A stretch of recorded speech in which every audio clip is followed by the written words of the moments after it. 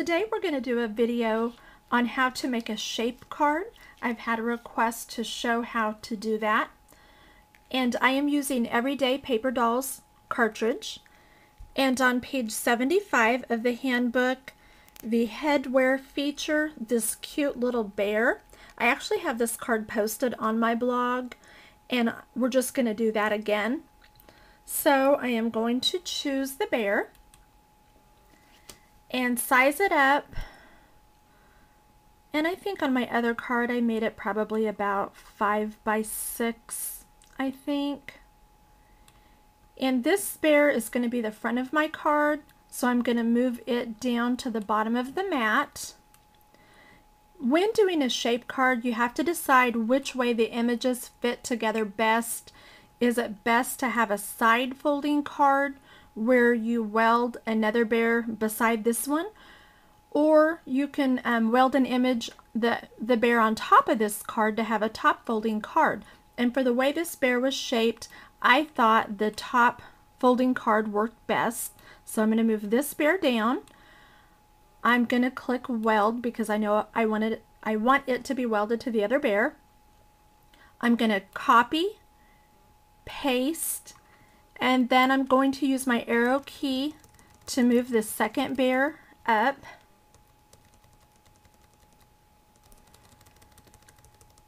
Then there are a couple things you've got to do. The first thing I'm going to do is over here in my shape properties box, this rotate 90 degree or turn 90. I'm going to click it until the bear is upside down. Then for me, for some reason, I have to click off of the image and then click back on to go ahead and do anything else with it. I don't know why, but we're going to arrow down. And then, as you can tell, because the bear is facing opposite directions, if I were to cut it out this way and fold it, the bear's not going to line up because you're going to have a head on each end. So I'm going to go back to the shape properties box, click flip shapes, and there you go, they line up. Then when I cut it out and fold it, as you can tell, everything is going to line up. This is kind of a mirror image. The next thing we want to do, because this is just going to be the base of the card, actually there's two ways you can do it. Because I am a huge layer person and I love to add more dimension, I am going to copy and paste this bear again. Copy, paste, and this one actually won't have to be welded because we're going to cut it out and attach it separately. But this is the one that's going to have all of our details on it, so we're just going to have to move it on the mat so that we have room to cut it out. Then on this card, I want everything to be smooth, but on the Everyday Paper Dolls cartridge, there's not a shadow or a blackout feature, so I'm just going to go through and hide all my little contours. And to do that, you just left click the image and you see it turns it pink. Then I'm going to right click and click hide selected contour. That way it will not cut all those little tick marks. And I'm going to go through and do that on the front and the back of my card, and then we'll be ready to cut it out. Now I actually have already cut mine out, so this is how it cut, and as you can tell, the little bear is welded together to make the base of the card. And then here's my second little bear that's going to be the layer. So let's go ahead and put it together, and hopefully I explained that simply enough. And I'm gonna quickly move the camera over. Gosh, it's been a little while since I've done a video. I think I'm way out of practice. Things have been kind of crazy here and I haven't had a lot of extra time. Okay, so this is my card. If you want, you could score it, but since I have such a small little crease or fold, I'm just gonna fold it over. Now, if you wanted, you would not have to add the extra layer. As you can tell, you could just decorate this bear, and if you didn't hide all the contours, you could draw in the face with the little tick marks that are given.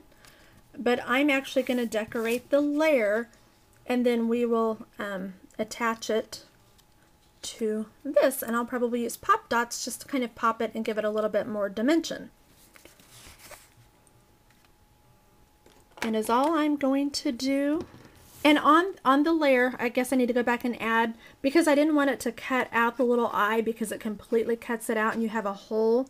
I did hide contour the little eye. I left the little eyebrows, but the eye I'm just going to wing it and freehand it. So let me see if I can do that. And actually I think I need my light back on. I thought maybe it was causing a glare in the video, but hopefully not.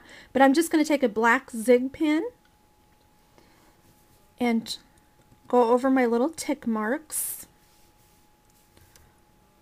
This just gives the little bear some dimension and personality. But as you can tell, it's really not hard to do a shape card. You can take pretty much any shape or image that's on the Cricut cartridges and weld them together to get a fun little card. And although there's no little tick marks on the toes, I like to give it little, I don't know, toenails or whatever you call it. And then I'm going to use the wider end of my pen and color in its little nose. And on my other card I actually use glossy accents to go ahead and give the nose a little bit of shine. And I use some pink ink to give it a little rosy cheek. Then I'm going to ink its little feet and the edges with a little black just to kind of help it stand out. I'm all about dimension and adding extra to whatever I'm doing. There we go. Okay. Then I'm going to try to freehand the eye and try to do it working around the camera. I am not the greatest with eyes by any means, but just kind of wing it. You can give it little eyelashes if you want. If you have the Peachy Keen stamps, you can stamp the face also. So it's kind of whatever you prefer, whatever's easiest. And then I'm going to use the little white Signo pen to add just a little white of the eye. Give it a little dimension, maybe a little line on its nose. And pretty much that's it. I'll just go ahead and add some pop dots real quick and we'll add it to our card, and that's all there is to it. Simple and quick. And my husband just walked in and he's gonna make me laugh. I usually kick him out when I'm doing a video because he can't keep quiet. So he usually gets sent outside. Don't ya? He's thinking real hard of something smart to say.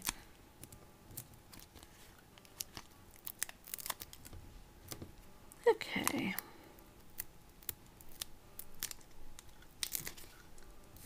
A few more pop dots, and I guess I'm probably using a whole package of pop dots here, not thinking about what I was doing. There. Oops. Okay, I feel like this video just went to heck. Oh well, that's life. Okay. Got him all pop dotted. As you can tell, I just kind of randomly put them everywhere. Good thing pop dots are cheap, because I usually get carried away.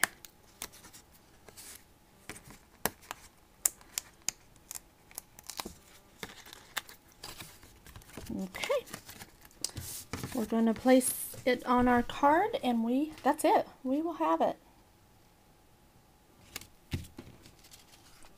And then as you can tell by looking, it does give it some dimension and just a little pop.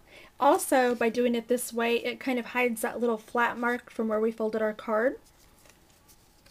And that's it. Anything else? Oh, I know. I did add a bow. On my card, I tied a little bow around its neck with a little charm. So I will probably go back and add a bow to it. But that's it. That's how you make a shape card. Thanks for watching.